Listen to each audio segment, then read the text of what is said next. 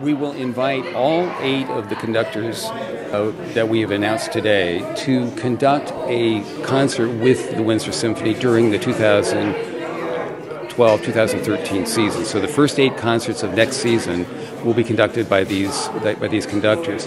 They'll be in town for a little bit more extended period of time, so they'll be here to not only rehearse and perform the concert, but for interviews, to do some outreach, to do some education, and see if they really do connect with the community. I think that Kate McCrone mentioned that being a great musician is a prerequisite. That goes without saying. Now what we're looking for is personality. We're looking for the way they interact with the orchestra, the way they interact with the community, with the audience, and we want to get a good fit. It's got to have the chemistry of a good relationship. It would be unfair to say that that we're trying to find someone who is just like John Morris Russell. We're not trying to replace John Morris Russell.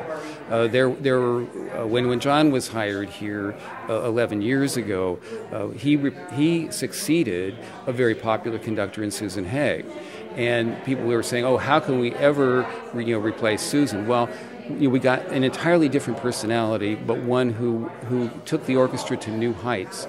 And while we know that it's going to be different, we believe that we will be able to attract a very high-quality music director who has a great personality and is the right fit for the Windsor community.